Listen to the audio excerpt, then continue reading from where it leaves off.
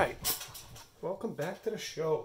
I realized last time I didn't do an intro, so we're going to finish up working on these French Napoleonics that we started last week, and depending on how much time I have, I might base up some more. So what we got here is some pretty plain looking bases, and we're going to dress them up tonight with some extra products. So, there we go. So what I got here is just the grass and the figures, and I use this. This is why I let them dry overnight. Just bang that off, clearing the slot. And now there might be some grass and everything on them, so I usually reach over the trash can and give them a blow. And I give them a real good look with my lens, and if there's any extra hairs on them, I just use this soft brush and check out. But in this case, they look pretty good. And this is also where I check the figures to see if somehow I dinged them up. And they look fantastic. So I'm going to do that for all of these, set them aside, and then we'll start decorating them. So it goes pretty quick. And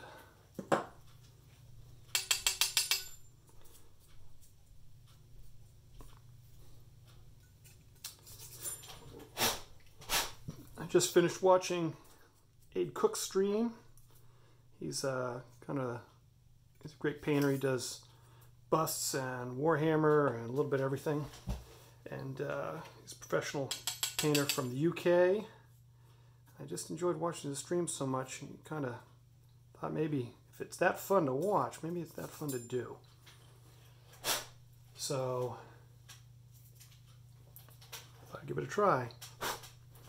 And take a look here. Yeah, those look beautiful. All right. So as soon as I pull this base away, you'll be able to see the units as I'm working on them. I just want to get all this static grass back into the box.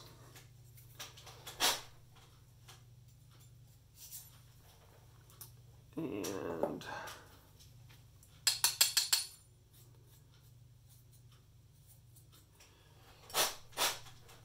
so there we go.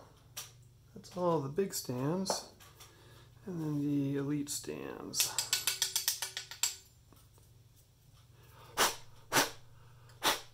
And there we go, grenadier for each.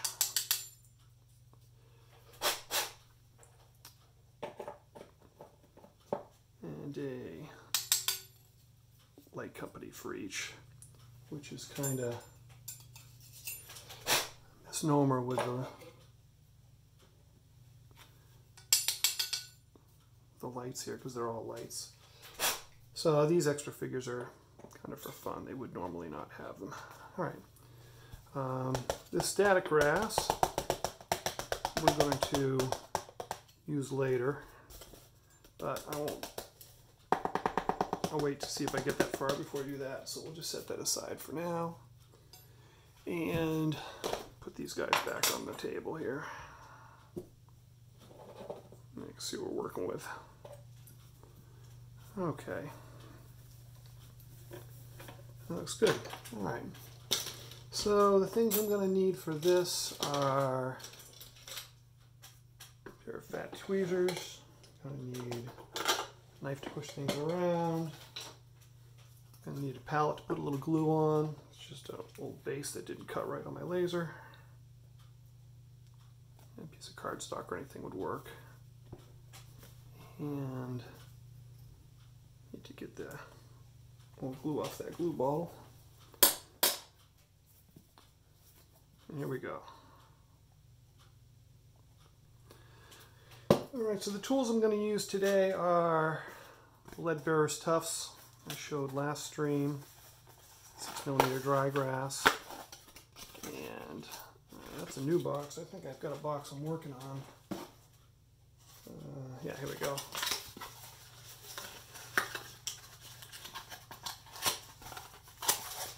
So here's a box I've used before.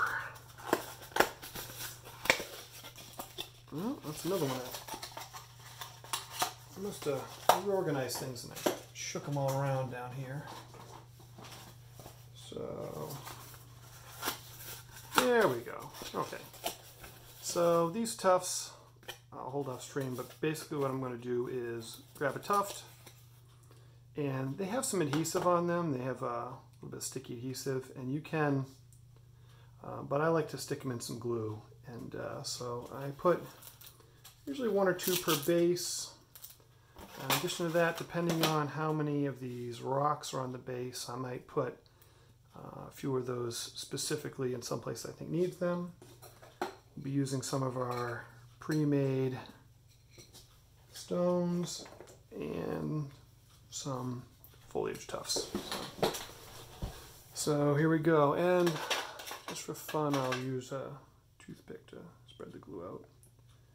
So I'll have to use a lot of glue for these. The other two are pretty easy. So I take the tuft and on it goes.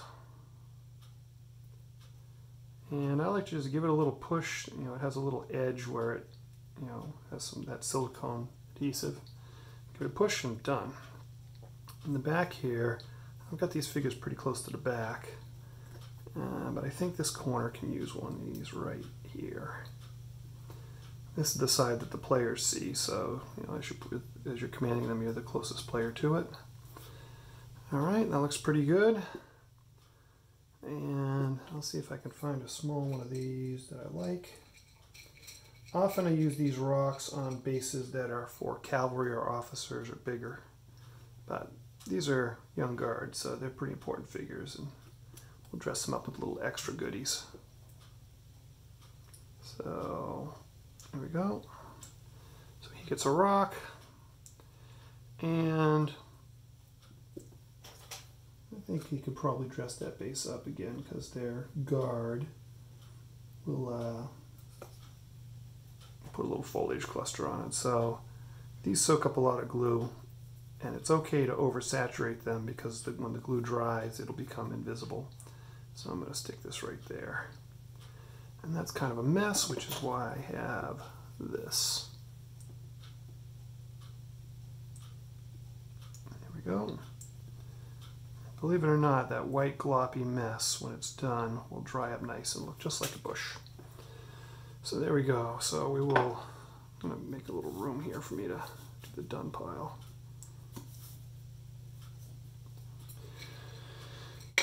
All right. Number 1. And so that's the process. I'm just going to keep doing this and throw a few of these on the board here and get to it. So the other night I had the stream in 720 mode, and I had the camera pretty close to where my light is, and so I kept getting too close. So I'll do a short little stream of this basing here just to see if I can resolve those issues and make a better go of it.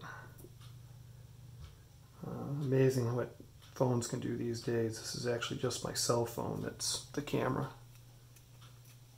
and does a pretty nice job. So there's a lot of rocks on this base. I don't think I need one of these. I think that I will be good the way it is. I'm going to use a nice bright tuft here and a little more glue. So this is a little different from your typical Warhammer streams that are on Twitch. Historicals, you're doing a lot more figures. They're in units, and they're in multi-figure units that move as a single unit often. So you're not dealing with single bases, but multi-figure bases, and making those look nice and making them look like a cohesive unit is part of the art, part of the fun. Before we had these tufts, we would have to grab model railroad grass clumps with tweezers and kind of push them in and glue them and trim them off later with some scissors, and it was kind of a process. Some people would use little chunks of natural fiber rope, and that worked nicely too for 28mm scale. But again, it was pretty time consuming. All right, so this one, you don't want to be too regular. So these two here both had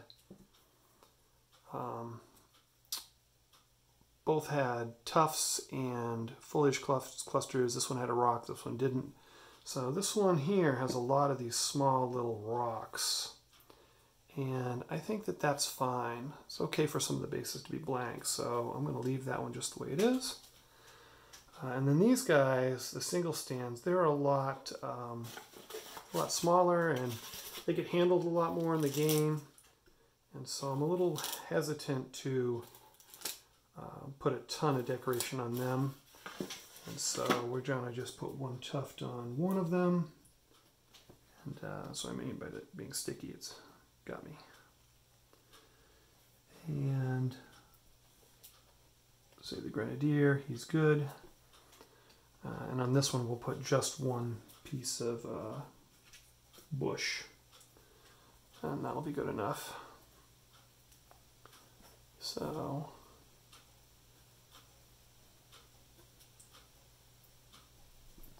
there we go. And so that's a unit that has been decorated, and these guys would actually be on this end. And so that's pretty good looking. I'm happy with that. And again, close up of those last two figures that we did. Let's see here, there we go, you can see them nice and pretty good. Okay, so that unit's done. We'll put it to the back. We'll start on the next unit here. So on the tabletop, that's how that unit would be deployed. Sometimes it'd be deployed like that, sometimes like this, sometimes like this. But mostly for Young Guard, it would just be the three bases. So again, different than your typical fantasy or sci-fi game. So here we go. This is a little repetitive. That's all the tips for it, so I'm just gonna, as they say, I'm just gonna get to it and pop them.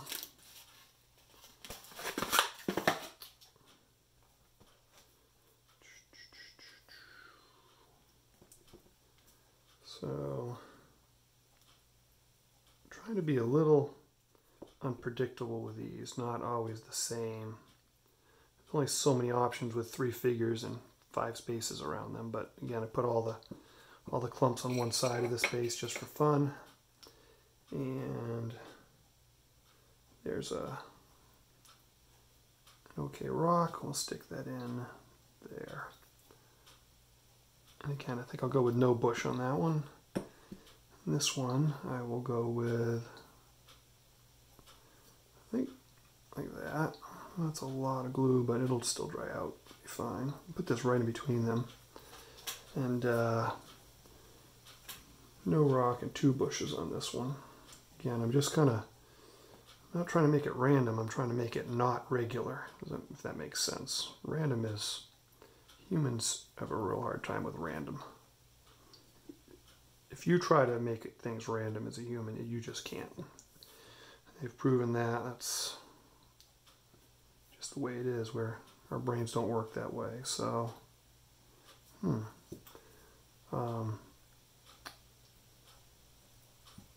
but if you just try to make them not the same, that's something we can do. That's something that you can do. You can also choose to make them the same and they get a very toy soldier look, but these here I'm kind of going for the little more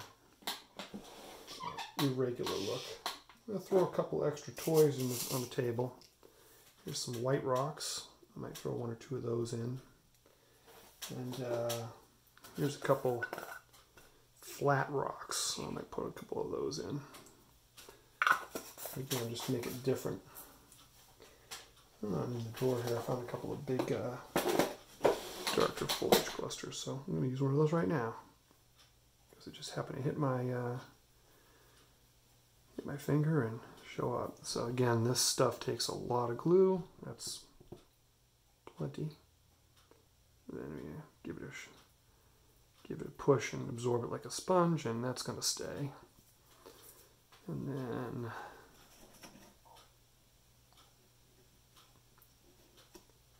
cluster, a tuft rather, and in it goes. So that looks pretty good. Back of this needs a little something something back here, and that's, I think I'm going to put one of these white rocks in here. Very stark, but sometimes nature is unpredictable. And let's go ahead and put a bush back here. I do like to put these foliage clusters on the backs of the stands a lot because they get beat up a little less. They're a little more durable. And when you handle the stands, when I put the cards in and out of these slots here, I tend to handle them in the back quite a bit. So that's kind of nice. This unit here has these two bases work nice together because it's a bunch of clumps of foliage, right in the middle, and it kind of looks like a scene, which is nice. If you spread them out, then it's not a scene. So, again, the elite companies will give them a single accoutrement each. See, here's humans not being able to be random. Both those are exactly the same. So, that's my bad. In fact, it's so my bad that I'm gonna move this one. And I've got a little bit of glue there, and I'll hide that with the tiniest of foliage clumps. So, I wouldn't normally put two things on this base, but that's covering up for a past sin. Alright, some more tufts. Actually, I got more than I need here. Okay. And this guy's got a big amount of space on this side of the stand, so I think that's a good call for one of these white rocks. And there it is. Put it right there. Okay. So those two units, so decorating them takes quite a bit less time than gluing them down and flocking them, but it certainly is the part that gives the biggest payout. Nothing more fun than seeing them complete. And so we didn't end up using those, but that's fine. And we used a couple of these. Actually, I think I'm gonna put one or two of these white rocks on these back bases just to tie the two units together. Just so one doesn't look like one has it and one doesn't. So there's one for that guy. And maybe on the... Well, that's a pretty busy stand. I filled these guys up pretty good. I guess the back of... Oh, that one's pretty good too. I guess one's enough. We'll call it good. Alright, so...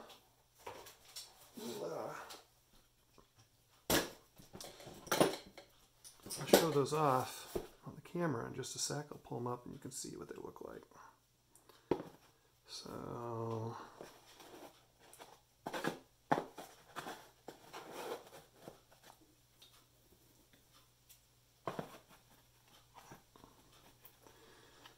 there we go. And not bad. So there'll be pictures of these on my blog sometime in the future. For now, I'm going to set these aside and we're going to go back to basing. So that was decorating. We'll go back to basing. Okay, so back to the box of toys Ed sold me. Thank you, Ed, if you watch this. And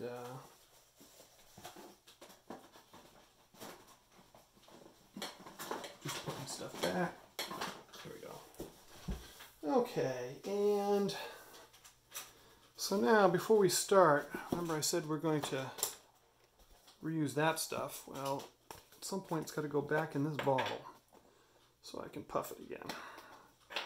So I found the easiest way to do this is to jam the majority of it in by hand. Big chunks. So I tapped it all down the box. Goes pretty quick. And this step is completely worth it because this static grass is not cheap. And by the way, I really like this product. This is Flock and Turf from, I buy it from Scenic Express, it's their brand. And this is the Farm Pasture Blend. It's pretty nice. It's got multiple colors of realistic looking static grasses, no nuclear green. It's got little balls of turf in there hidden in and little twigs and sticks, little tiny bits of wooden looking material. They're not, the twigs and sticks and the wooden material and the little turf balls are not significant. They're not huge, but they're just enough to make your bases not look like putting greens. And it's a great product. I like it a lot. Now I've made a mess. Let me put this back. And then, so we've got a little bit left, and you can see, maybe you can see in here, you can see little bits of stuff in these little balls here. And it's a static grass mix, and it's good stuff. I like it. And so the last few bits we dig up with a palette knife. I use this palette knife for so many things in basing. And I don't ever use it on a palette, but there we go. And the last little bit, I'm just going to tilt the box into the bucket. Okay.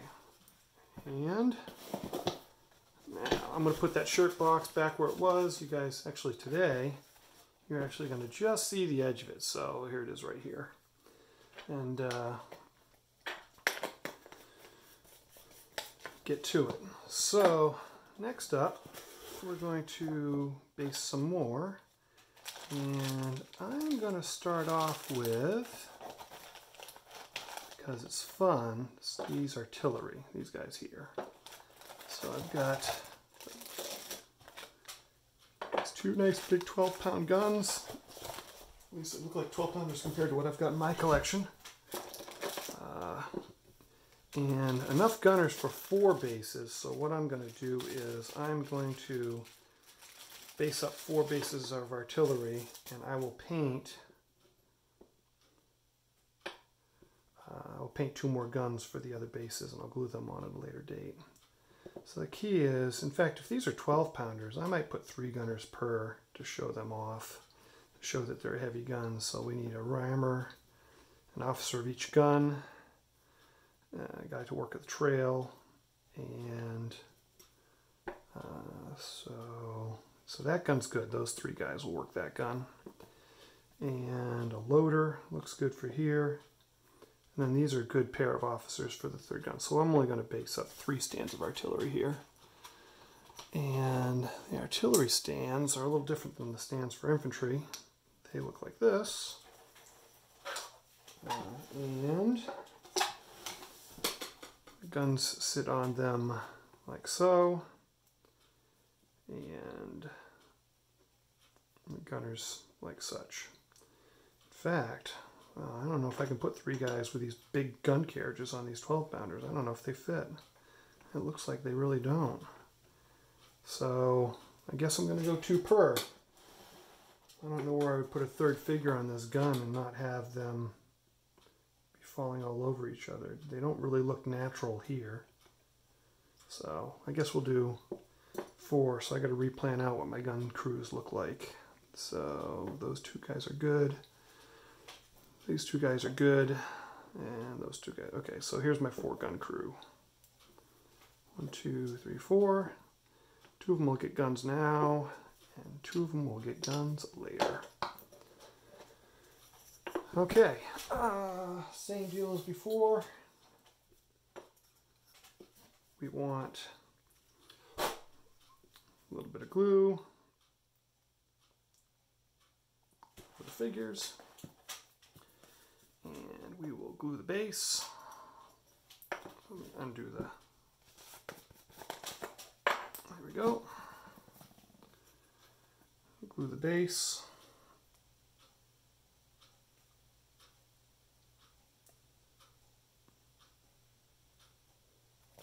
Doesn't really come out as much as I'd like. Yep. Some glue blocking the hole here. There we go. Now I'll get some glue out of this thing. Nice. Okay. So gluing the base is pretty easy. Again, the palette knife is my friend. These are for everything. It's kind of fast. I mean, you could do this with a brush, you could do this with a toothpick, but trust me, this $2 palette knife is the perfect tool for the job. And I got my old nasty brush.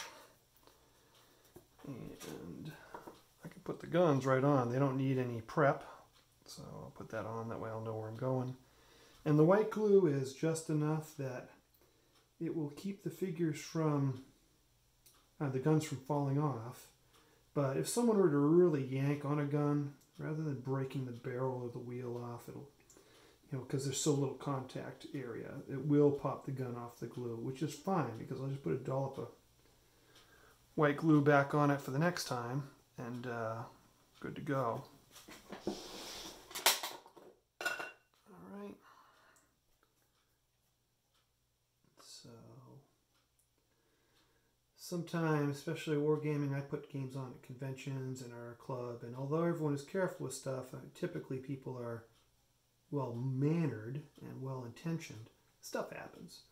And so if you design your figure, I mean, with a military war game, and especially a multiplayer war game, you're not always the person with handling your figures. When you're playing Warhammer, you're the only one who touches your figures, so you have a little more control as to how they're dealt with, how they're handled, and you know if something's fragile, you don't treat it roughly. But with a multiplayer game, you're not always the person handling your stuff. So there it is, and I'm going to do this one right here so you can see the process, but then I'll push them back in the lefty isn't my best hand for this, so the speed at which you puff this on really injects the hairs of that grass into the base, and gets it to stand up and make it look a little bit more like grass and less like a rug. Alright, so the rest of those I'll do off camera. So we'll do the second gun.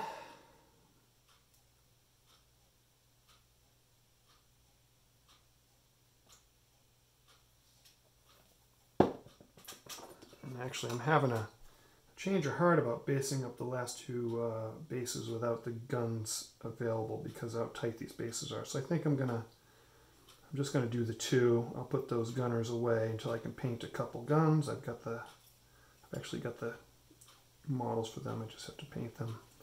So I'll paint a couple more models. Actually, while I'm at it, I'm probably going to paint the rest of my French artillery. And I'll base all the rest of the guns up at the same time. So I guess these two guys for the heavy gun look like the coolest guys in the pack. So we'll drop that down in. Make sure it's contacted nice. And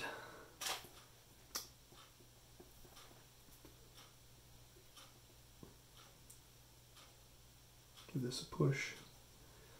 So I cleaned these figures up a little bit. They bounced around a little bit in the packaging.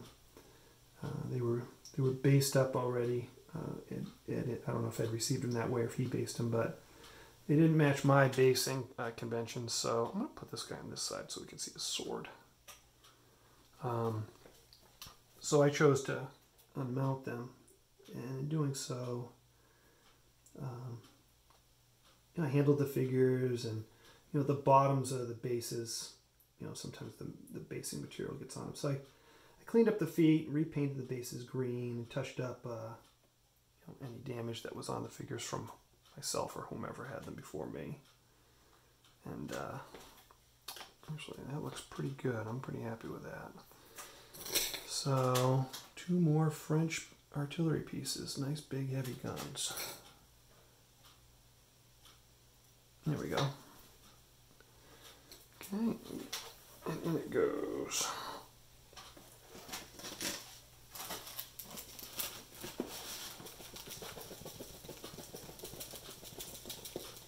Now the artillery pieces will get quite a bit of extra of the, the tufts and grass, bigger tufts. I might, put a little tiny piece of stone wall in front of them or whatever. So these guys are going back in here for another day. And as is these 2 extra bases. So next up in the box of fun, we've got, that's not very photogenic. We've got Line Battalion, and we've got Leger Battalion,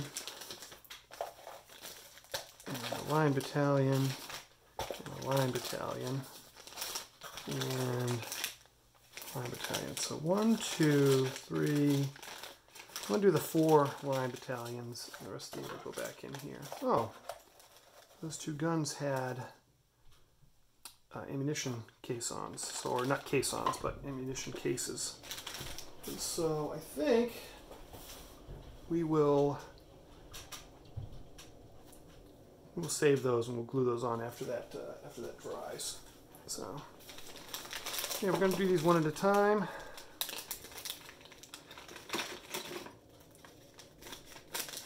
These have an eagle, but something happened to this guy. He's got some poster tack on him. So it looks like, this one is another one of those conversions to an eagle bearer. So Ed was doing the same thing as I was. So we'll give this one a shot here. This is more what we did the other night. And we'll carve this gun off and put an eagle in his hands. That looks pretty good, and then we'll touch him up and touch up the eagle. This eagle looks like it's a little bent, so we'll square that up and get that right. There we go. So here's a trick. This is good, good that this happened. Straightening out bent wire. So we'll pull this off for now. Actually, we'll leave it there. So this wire is all bent. And these pliers have got grooves in them. And if we put this wire in the groove, just march our way down, it's going to mess up the paint. I'm going to have to repaint that anyway. It was already queued up. But we can do a pretty good job of using this as a anvil and a straightener by making sure that wire goes into the groove. And you can see that that's significantly better. And by pinching it in those grooves, you can spin it if it's not, it's not always perfect. And that's significantly better. I can look down it and yeah, I can live with that. Okay. So we're going to do the trick here with the drilling of the hand with the dull X-Acto knife that we did last night. We talked about that on the other stream. I'm just going to walk this in until I can get a hole started that won't run away from me. And it looks like this is going to be fighting me a little bit, so I'm going to give it a little bit more carving. Get this surface a little flatter. There we go. So now, if I'm real careful, I should be able to put a divot in the middle of this thing. I can grab a, there we go.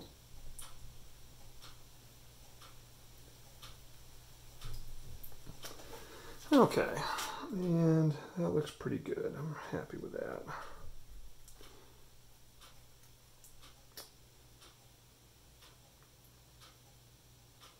Okay, so there's a divot there, right there, and the end of that, what used to be a musket. And we're going to use our improvised drill bit from last night, and we're just going to use the Dremel as a pin vise right now until I'm happy with how that's going in. And I might not actually even use the power at all. It gives me a lot of leverage. I actually have the back of the Dremel pushed up against my chest and I'm pushing the figure in. That's going in pretty good. I think that's actually gone in far enough. try it with this and see how it goes. Yeah, I could go in a little further. I'm going to try turning the power on. This might make a little bit of noise. There might be a mistake. Oh, actually, I'm just going to go by hand. I got nervous. Last thing I want to do is power this thing on and drive it into my hand on live stream. Injure myself, make a fool of myself, and post it to YouTube. Although I guess that's what some people do. Not with miniature figures, but skateboards or whatever. Alright, so this is running around a little bit. I'm going to glue it down. And get it stuck. There we go. That looks nicer. And it's not moving now. I got a little bit of super glue there. That'll dry nice. Okay, and so this is way out here, so I think I want to do something like that. So we'll cut him off right there. I will hold on to the flag so I don't shoot it across the room like I did yesterday. There we go. So we're happy with that. We like the way that looks.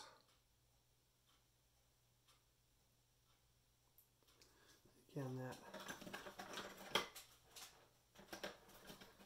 use the same trick I did last time, the whetstone that's not wet. I cut that with the pliers that left a burr on it, and I didn't really like the way that looked or went in. Okay, that's pretty good. That's going to go. All right, this musket still looks like a musket though. I'm going to dress it up a little bit, and at the very least, cut the bands off it and the flintlock, and trying to make it look a little more like something that belongs on the end of a flag and not like someone jammed a flag in the end of a musket barrel, which is kind of silly. So this is going to involve some paint cleanup after I do all this. There we go. That's pretty good. And this butt of this musket is definitely the butt of a musket, so we're going to hopefully carve that off there. And these figures are a little softer than the ones last night, so this is actually a little easier. There we go. That seems pretty good. And I like that a lot. Okay.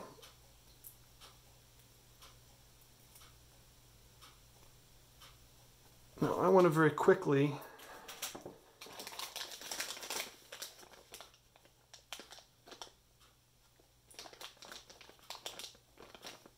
so we're actually going to be doing this for each of these, I guess. So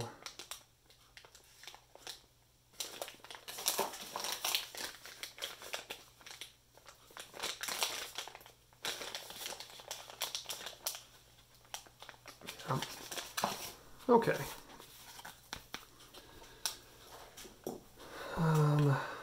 So moving on. I'm going to glue this in.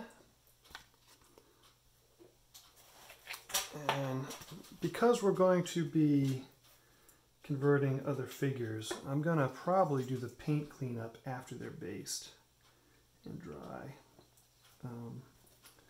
That way I can mix all the paint once, the colors up once, and not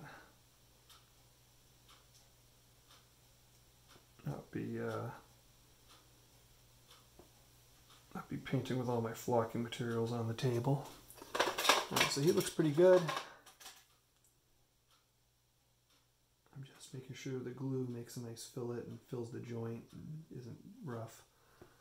And there's a tiny dollop that you can see the trigger guard here, and I'm going to put the tiniest dollop of super glue there. It's going to dry clear, and when I repaint it, it'll fill that trigger up. Maybe it'll look a little bit more like the end of a thing.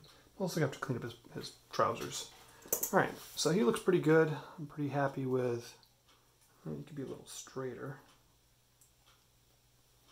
Is that gonna hold? Yeah, I'm gonna put just a tiny bit more glue on him because not really feeling like I wanted to. There we go. I'm just checking him to see if it sort of looks like it lines up.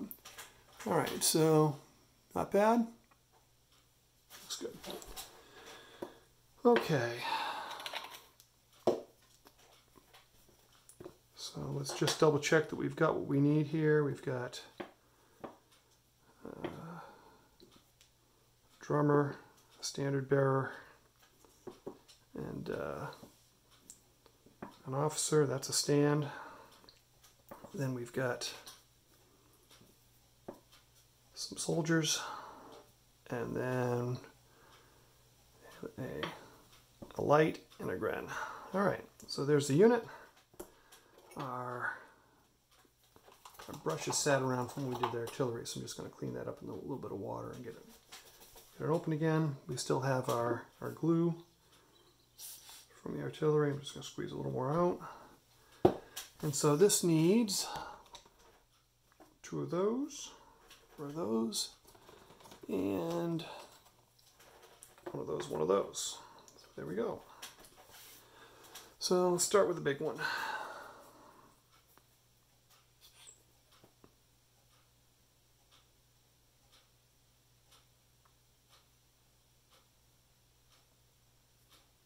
Looks pretty good. All right.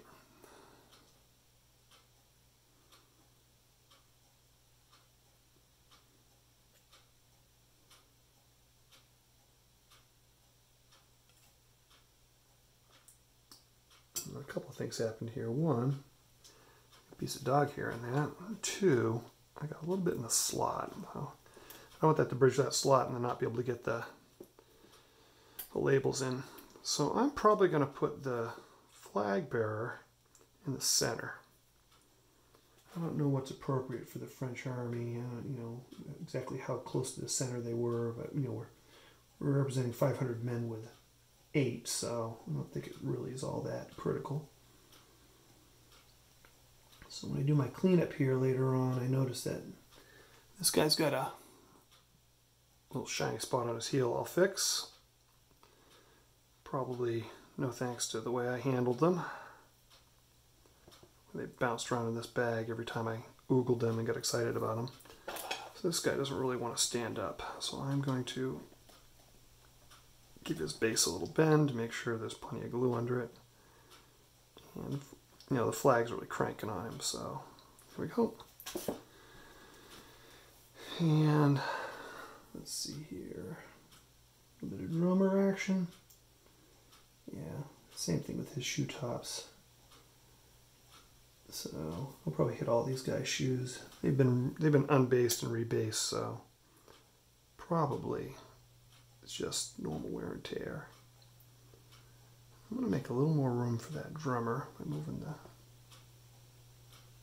flag over a little bit, spinning it a little bit so it doesn't stick out too far. And then this handsome officer, like the shading on his pants is really good. I might actually have to, when I paint my own copy, that it's quite, the gray is quite dark and it still looks good. It's not black lined, it's dark gray lined. And that is the treat. Look at his trousers, look really nice. So I guess they're not necessarily called trousers in the French army, whatever they're called. I'm just going to give those guys a quick look. Spacing looks a little wonky. I'm going to walk the flag guy back over a little bit. That'll do. A couple of the stones I like to put on it. There we go. And give that a sprinkle with the test.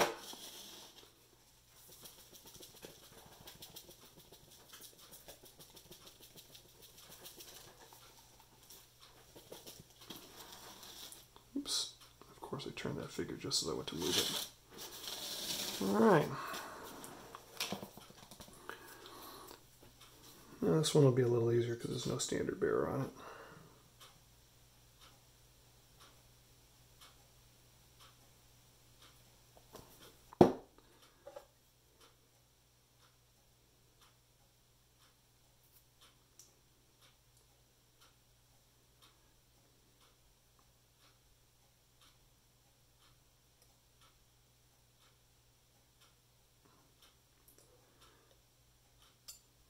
There we go.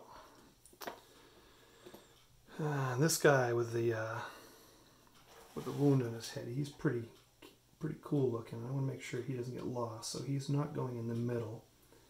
He's going on the end of one of the stands, so he can be seen. Excuse me. And seeing as how I want him to be seen, we'll put him here so he's kind of looking, his face is more exposed from this side, so I'm going to expose more of his face.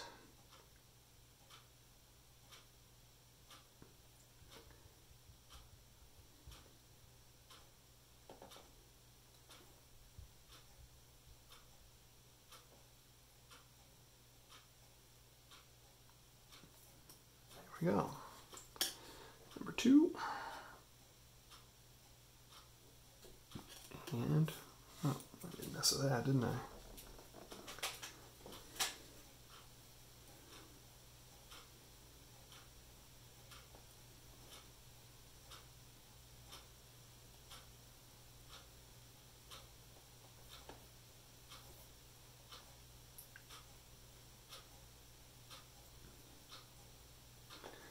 And that looks good. Okay.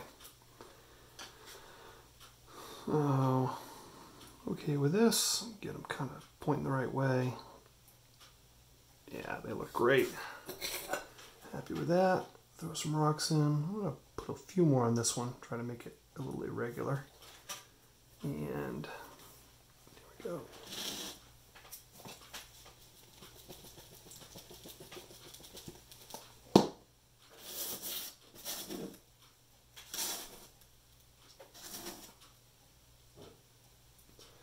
You jam the first layer in. This is just belt suspenders here. Alright. 2 easy ones.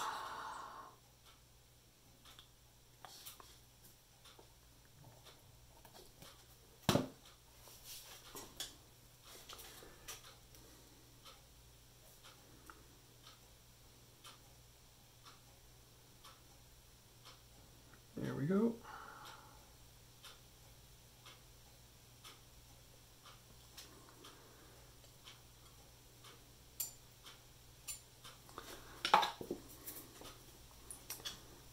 So, giving it a go here. This guy's got some brown on his base. It's actually a good choice if you're, get some patches of mud and stuff on your base. You can make your bases look really nice and interesting and not just all grass. But I tend to go with the all grass. I do a lot of European battlefields with all grass. So this guy doesn't want to stay up. So we're going to see what's up with him. Oh, I see. I didn't clean him off as well as I could have. He needs a little love here. So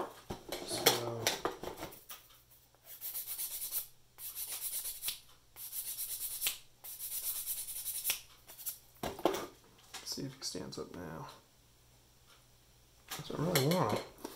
Alright, so I talked about this trick the other day. There's already white glue there, so if I put a little dollop of super glue here, just the tiniest bit, the white glue will eventually hold and be able to be removed later, but this super glue ball it'll cure, it'll stick on, and it will secure the figure down enough that you shouldn't move too much once it kicks off.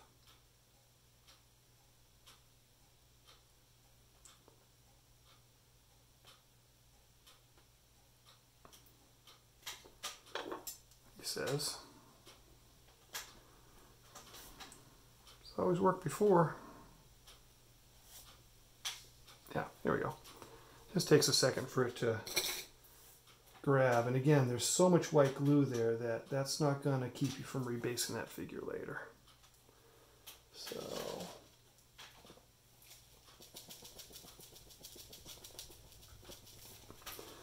yeah, you don't want to put a ton of super glue on it, just a little dollop right in the center. Press it all the way through the white glue, and the moisture from white glue will activate that super glue pretty quick. And the super glue will bite to whatever's underneath the white glue if you put just enough on. If you put too much, it makes a mess of everything that you can't get off later. If you put too little, it will fall over, but I found that a drop is about right. A dollop. You know, like that much. Except for making super glue, not white glue.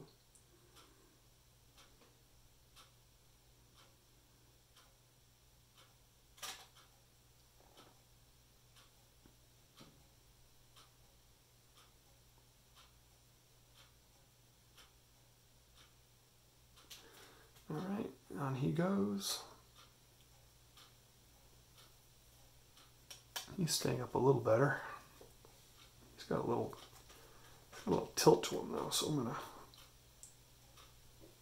there we go, give that a little bit of encouragement. There we go, a couple of rocks, and throw this in the back of the bin. Give it a push. All right, another unit down, and have to do another conversion here on this one. As careful as I can. All right, so not that guy, and not that guy, although his red pom-pom needs a little touch up.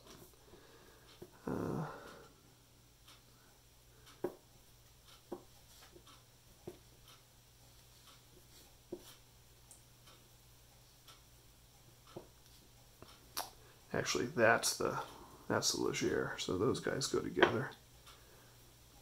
Yeah. All right, and this guy is a perfect candidate for the Fanion because his gun will disappear once we cut it and drill it.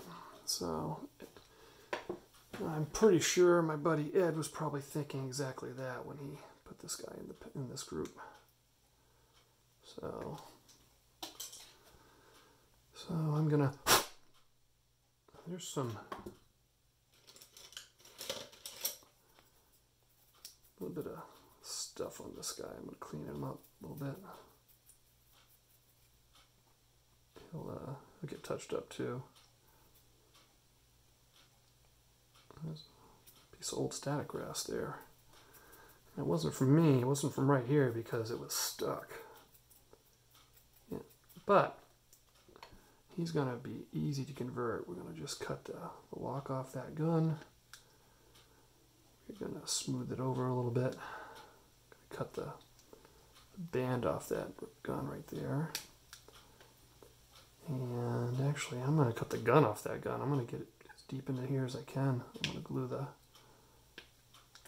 Fanion right in there. All right. So, yeah, that's pretty good. I think I can. This one, I don't think I have to do any conversion really. I think I just cut anyway anything that doesn't look like belt and strap. Glue yeah, that's pretty good. I want to glue it right in there. Yeah, this has to go. There we go. See, I'm just going to lay it in right there. The only thing I want to do is I want to make sure it's flat so it glues nice. And so I'll give that just a little touch here. Now, if I was doing this before the figure was painted, I'd go in there and carve it out and put a true groove in there. But if I did that now, it would break all sorts of stuff. So I may actually try to get a hole in here. He says, if I can dig in deep enough here, I might be able to drill a little anchor point for the end of the fanion to go in. And glue in. I put a little bit of stuff here, but all this has to be repainted, so I'm not worried about that. Touch it up with a little gray. Here we go. All right, so let's see here. Got the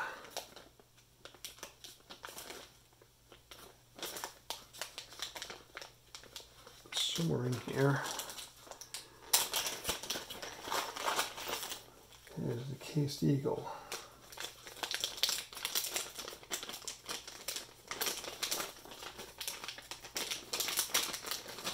Look at this guy. All right, so that's there. That's fine. That's it. Ah, here it is. It's in the bag still. I was gonna say, where'd it go? It's right there. Okay. So, want it to be up over his head, something like that. Yeah, so something like that. Right there. These aren't the right pliers to do that with, though. These are, this is steel wire. All right. And let's see here how this looks when we put it in here. Actually pretty good. Pretty good. Yep. Alright, I'm gonna see if I can't scrape a groove in here for that to sit into and fit a little nicer. Give me a little more bonding surface. And then we'll clean this figure up. It's going to require a little bit of repainting, but it's worth it.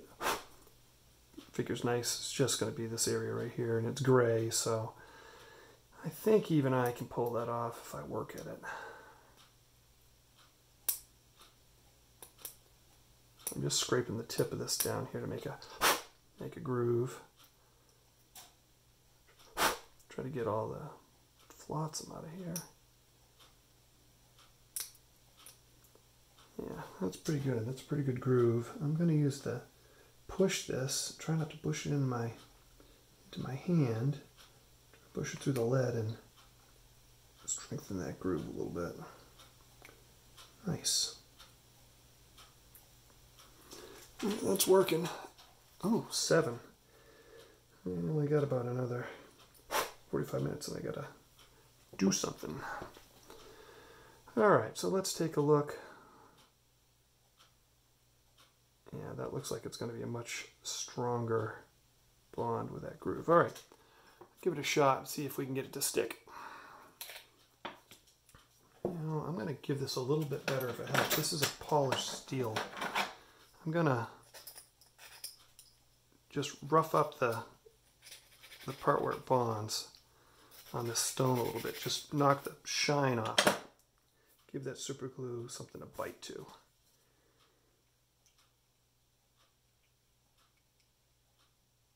Alright.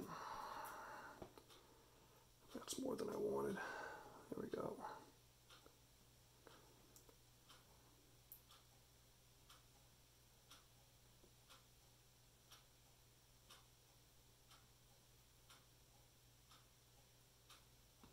I'm just going to hold this here with my fingernail, not my finger, so I don't glue my finger to it, just the fingernail.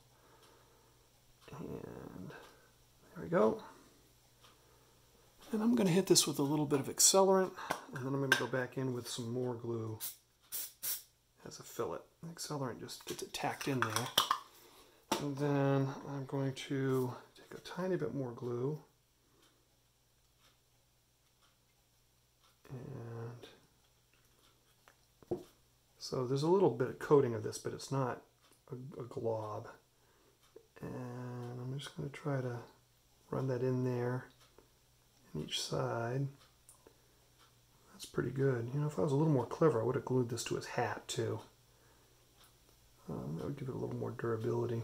It looks like it's in there pretty good. I can bend it, so he's good. I'm calling him done. Gonna repaint him, but repaint all the standards when we touch up the units. Okay. So, back to what we were doing. So, a little bit of glue. So, 2 elites. These 3 guys. Those 3 guys. So, we've got 2 bases. 2 elite stands.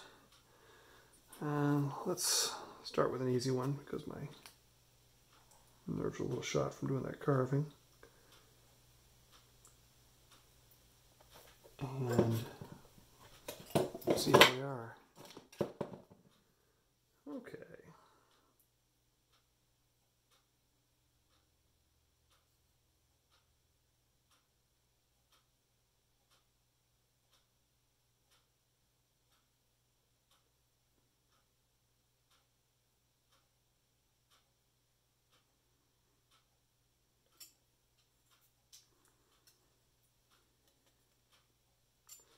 That looks good.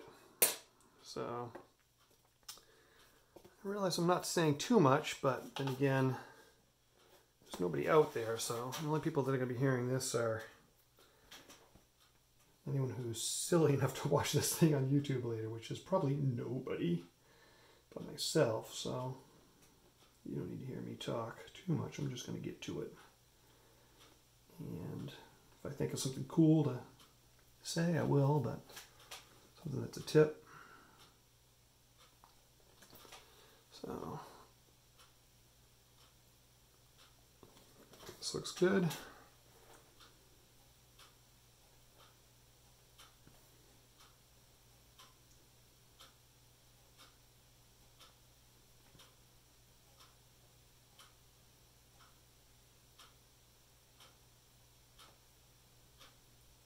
There we go. This looks good.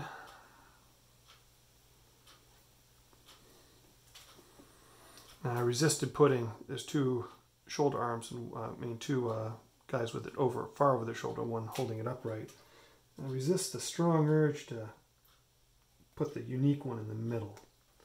That's one of those humans don't do random very well. You know, you want to organize it. So one way to, it's a trick I heard on Mel the Train Intruder, one way to make humans not try to make things too organized is he had a trick where, actually, it's not true. I think it was Black Magic Craft. So, whichever one of the 2 of them taught me this.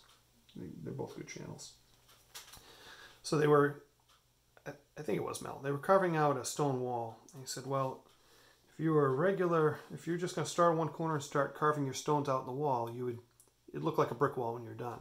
They said, so start out and just put some larger stones, randomly throughout the field. And now when you put your little stones in, you can't make it look like a brick wall because you've already messed the pattern up ahead of time.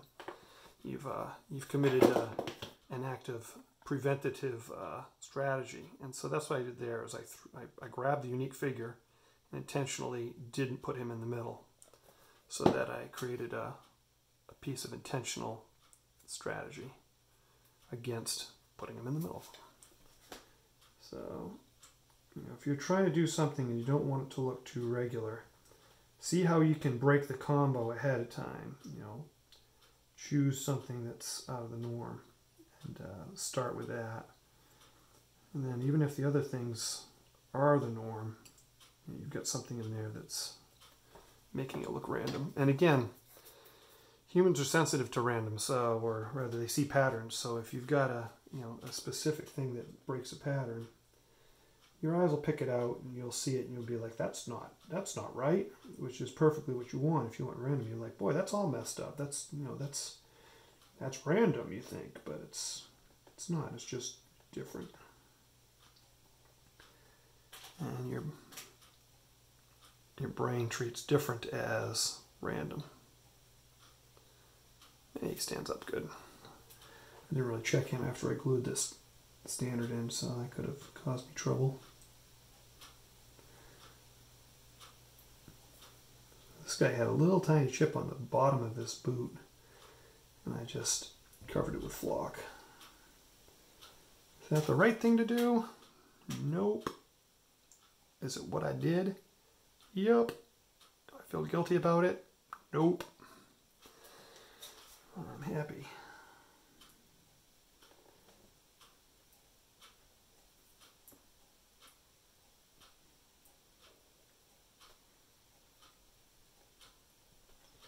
What you don't want is you don't want to bury the figures up to their knees in flock. That would be a crime to whoever painted these. It certainly would be a crime when I paint my own. When I paint my own, I'm very careful. I don't want to bury beautiful paint jobs. And you do the gators and you do the... All right. So here we go. Doing a twofer, two at once in this one.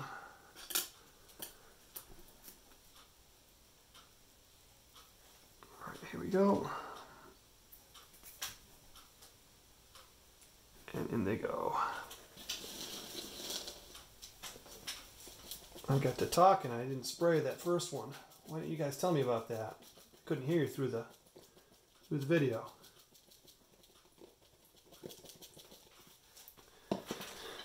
All right, last two on this one.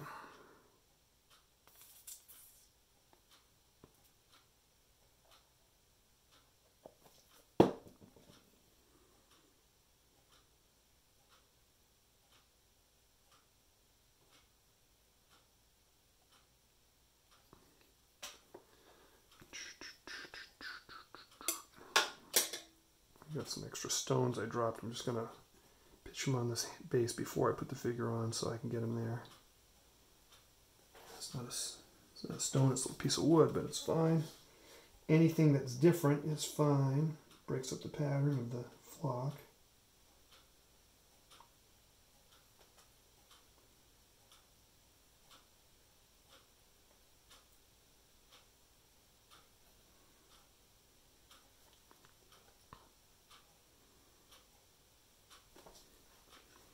I'm actually I'm gonna go heavy on the rocks on this guy. There we go.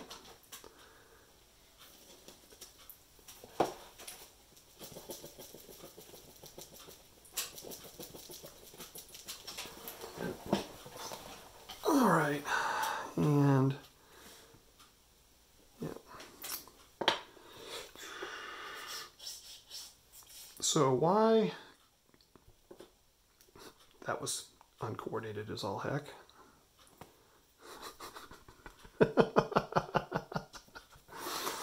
See, if anyone was watching this, they could have clipped it and made fun of me. So why good old Elmer's glue? Good old Elmer's glue because you never base things once. Someday you're going to decide, well, this isn't the rule set I like, and this is another thing that happens with historicals that doesn't happen with Warhammer, is I don't like this rules. I don't want 2 bases and then 2 elites. I want all of them on one base, or I want every single figure on his own base. And you're going to rebase them. You're going to take these. We want to take these figures off of these bases and put them on new bases. Well, if you are just adding a little water, this glue's getting thick. If you had based these up with super glue or epoxy or some people use green stuff, not green stuff, but squadron green putty. Those are all a nightmare to get your figures off of. But Elmer's, you take these bases, you drop them in a tray of water overnight, and in the morning you pull the figures off, you run them under a gentle stream of water, and you've got figures ready to rebase again. And that is why Elmer's. Anyone that doesn't base in Elmer's glue is missing out on some significant efficiency in their rebasing, and you will rebase. You just will. I don't care who you are. I don't care how loyal to your rules are. I don't care if you wrote the rules. You will rebase. All right. Our next unit has got a cased eagle, and it's got an issue. It fell off, and so I think what I'd like to do to fix this is, it's going to just keep breaking if I butt glue that. That's not a thing. So I'm going to cut a centimeter of this shaft off, lower this so I can glue it to the side of his helmet, and then it'll stick. It'll have something to bite to, and it'll have a bonding area, and it'll be shorter, and no one will be the wiser unless they watch this video, and who's doing that? So there we go. I cut that off, and painting this hat's got an oil cover on it, so it's going to be easy to repaint. And I'm just going to put a flat on this, and I'm going to make sure that that's peeled up a little bit from being bent when it broke. So I'm just going to tighten that up, and then this cased eagle will be super glued right there, and it'll look fine. Actually, it'll look really good. I actually like that a lot, and it'll be strong. And it's done. And I keep putting that eagle right in that glue. So let's not do that. So, how do we get this glue where I want it? I guess put it on the eagle. Alright, and then in it goes.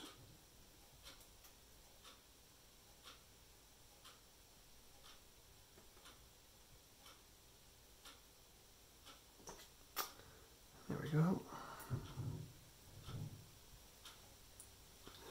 So now, let's see if you can see him. Yeah, and that's fine.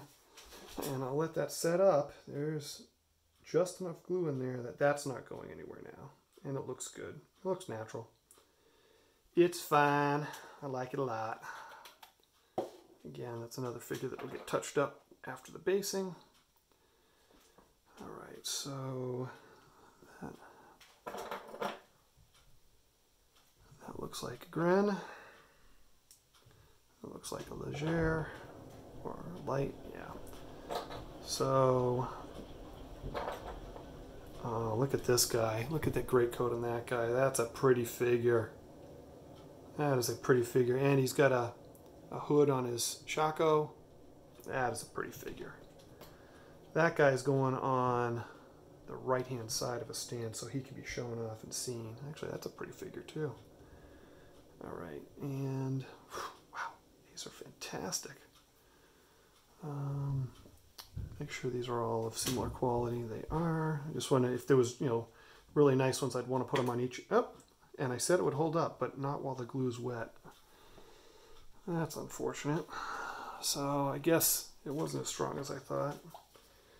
I'm gonna put a tiny bit more on, and this time I'm going to dry the glue with some kicker because it wasn't set up.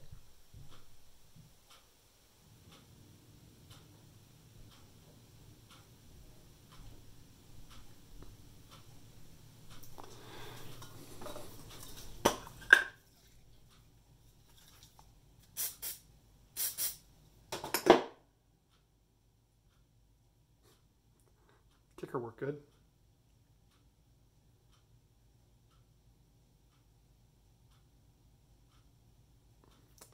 All right, now made a mess of that.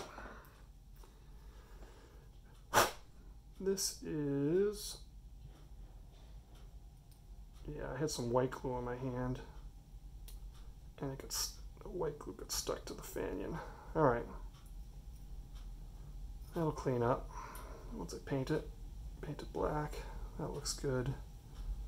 All right, I'm gonna put a tiny bit more glue in that, oh, there it is, in that joint between the hat and the fanion because obviously it wasn't very strong, and I'm gonna repaint it black anyways, so it's all oilcloth. Here's another trick. So thin suit CA, blow it, it's going to scatter everywhere, but if you blow it off the model, I just blew that direction, it sprayed it off, and now only what I needed was there. So you can see it's fine, and when I repaint that and reflat it, and now I give it one more shot of kicker. Unlike the first time, now it'll hold. He says. Yeah, all right. So, looks good. That's a fancy enough figure. I think that I will put it on the right. And then, good. I wanted this guy on the left-hand side of the stand. There we go. Okay, good to go. This is getting to be dead. You know what I think I'm going to do? I'm going to get some new glue, so that's going to go. Because foliage clusters and other stuff fell in there. Nice and fresh. Okay, so we need a base for him, a base for him, a base for him, and a base for him.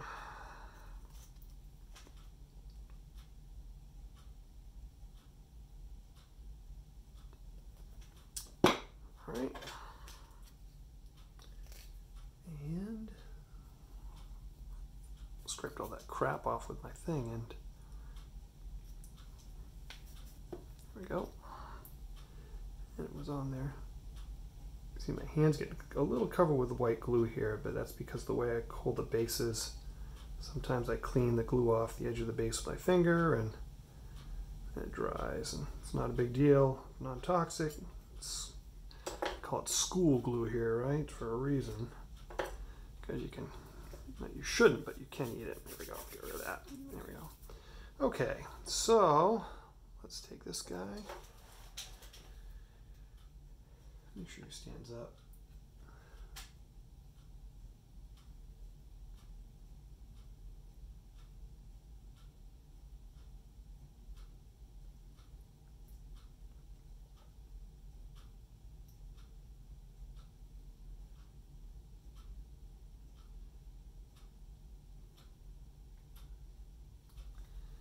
All right, that looks good. Actually, that looks really good. I'm liking him a lot.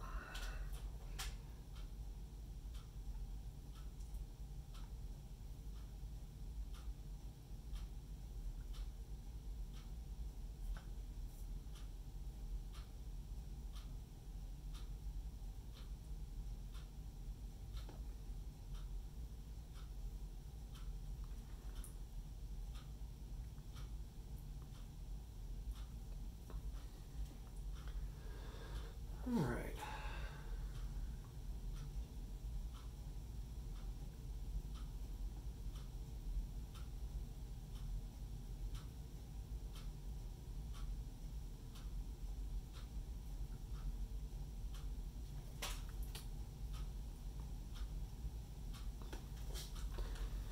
And this is pretty good. That looks good.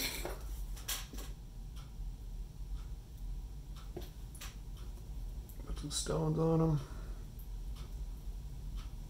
Good. That looks great.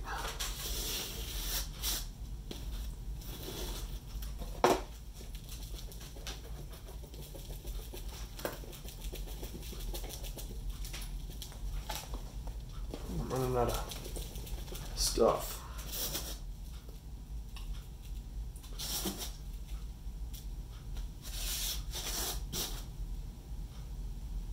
All right, so my puffer bottle just ran out. So I'm gonna take some more of this, put it in it. So enough of it stuck to the stands that I'm gonna need some more. I could take what's in the tray and refill it, but it's not gonna be enough either way. There we go.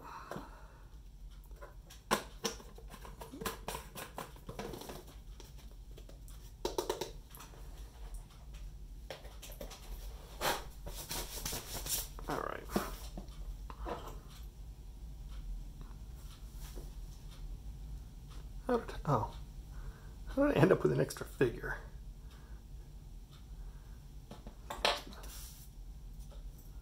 Three, 1. Oh, he belongs to someone. We'll figure it out. Okay, next base.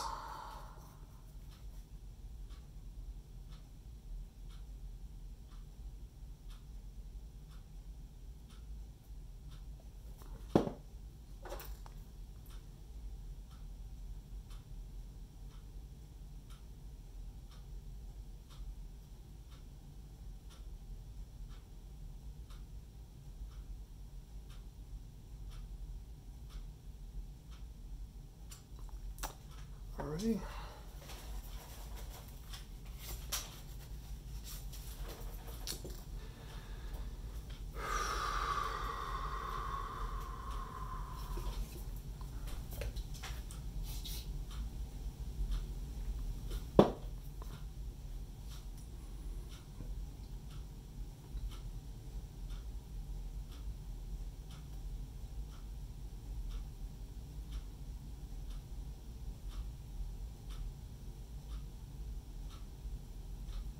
There we go. That looks good. That's the guy who did one on the left side, so he's on the left. Because more of his code will show. Probably flawed logic. Maybe the right is more better for him. They'll have that beautiful texture, so it should be fine.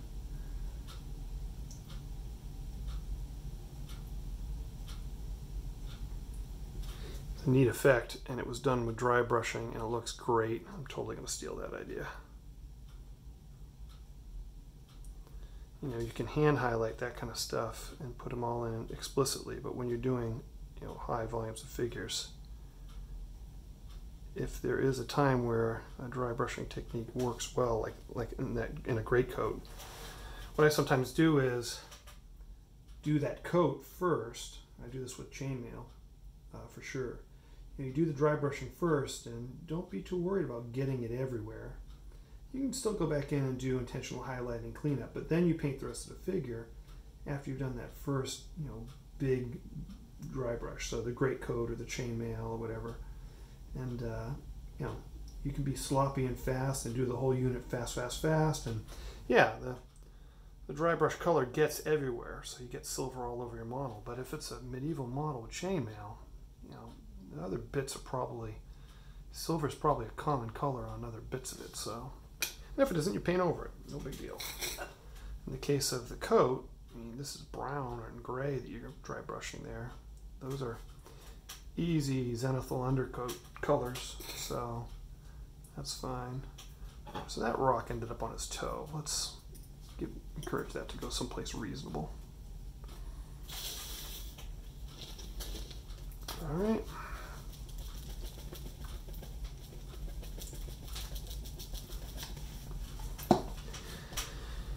And 2 singles.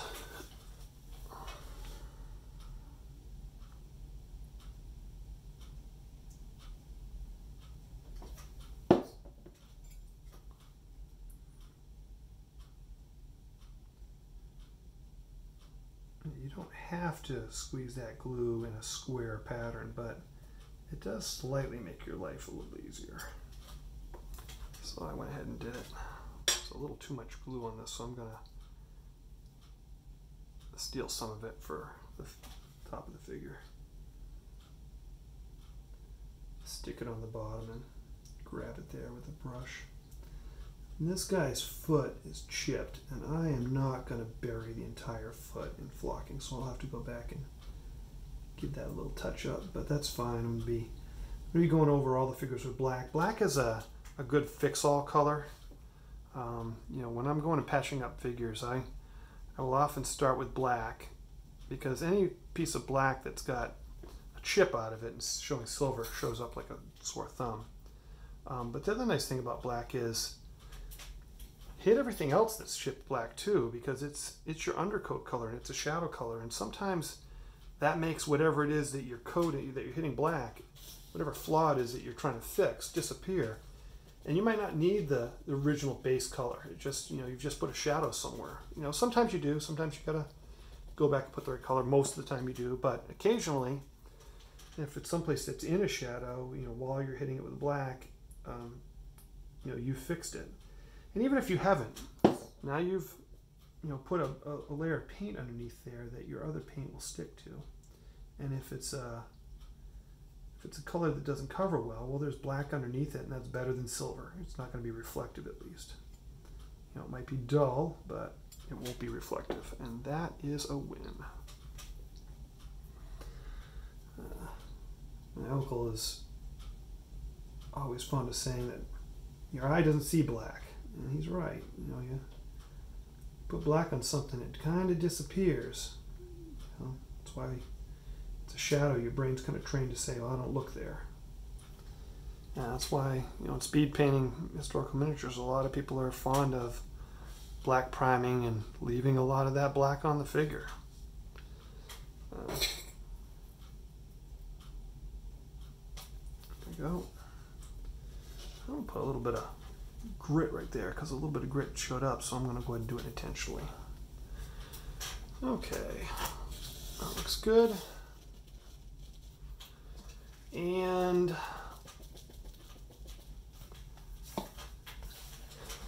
it looks like all the time I got for tonight. Hopefully, do it again. Thanks.